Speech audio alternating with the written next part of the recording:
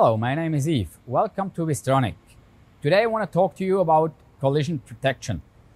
So first of all, it's very important that we try to avoid collision rather to protect them. That's why we have plenty of features in Bysoft and on the machine where we're preventing our collisions, like lifting up our head, not cutting over cut apart, putting automatic micro joints, putting automatic scrap destructions, all this kind of features. But in case if we still have a collision, we have here on the bottom our nozzle body.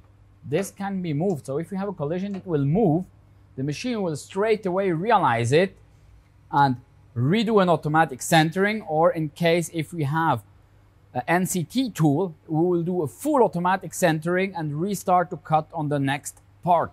So we are not stopping our cutting process, which is quite important.